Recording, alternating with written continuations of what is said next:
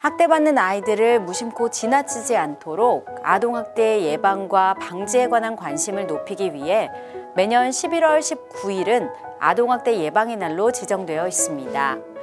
우리는 아이들을 위해 어떤 노력을 할 수 있을까요? 아동복지법 제3조 제7호 아동학대란 보호자를 포함한 성인이 아동의 건강 또는 복지를 해치거나 정상적 발달을 저해할 수 있는 신체적, 정신적, 성적 폭력, 가혹행위, 아동의 보호자가 아동을 유기하거나 방임하는 것을 말합니다.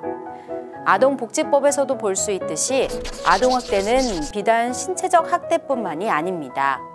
그렇기 때문에 모르고 지나치는 경우도 있는데요. 의심이 된다면 누구든지 언제든지 112로 신고하세요.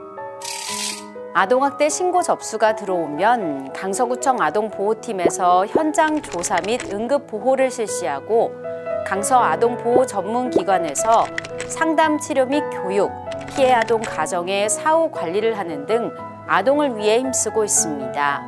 신고도 중요하지만 아동학대를 예방하는 일도 정말 중요하겠죠. 강서구에서는 아동학대 예방의 날을 맞아 온라인 교육을 실시합니다. 이러한 교육들을 통해 더 나은 어른이 되는 법을 함께 고민해보면 좋을 것 같아요. 우리들의 관심으로 누군가는 삶이 바뀌기도 합니다. 조금 더 주위를 둘러보세요.